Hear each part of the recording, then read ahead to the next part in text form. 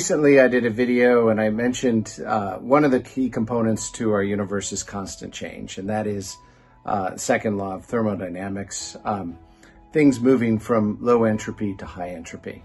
Low entropy is stuck or stayed or structured. High entropy is high disorder and change, and everything moves from order to disorder. I've been thinking about that in the context of leaders and organizations. Organizations that are low entropy spend all their energy trying to remain the same, keep the same. And in a constantly changing world, that will eventually be a recipe for disaster.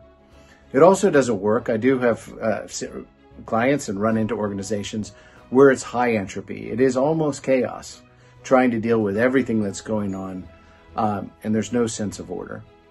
The key is getting to medium entropy.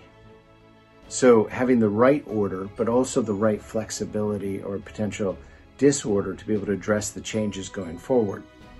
So what is that? What is that medium entropy? It's about knowing what not to change. What's the foundation? So that's values, that's ethics, that's character. Those things don't change. And those things should be the foundation of anything you do.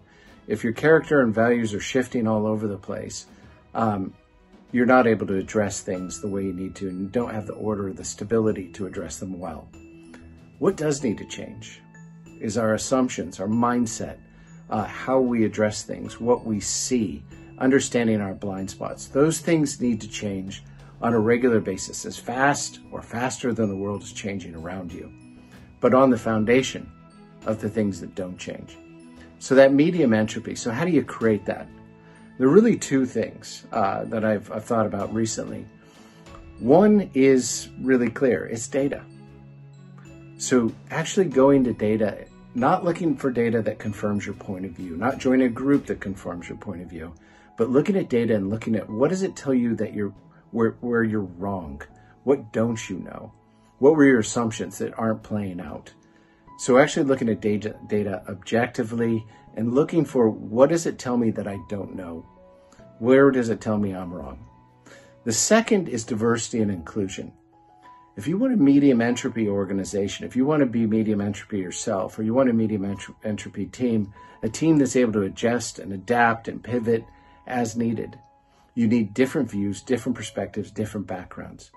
If your team is monochromatic and they all think like you will go to low entropy. You will not be agile enough. But being able to listen to and engage with a team that brings very different perspectives, shares values, shares character, shares integrity, but sees how we address this market, how we address the challenges differently, you can create that great balance of medium entropy.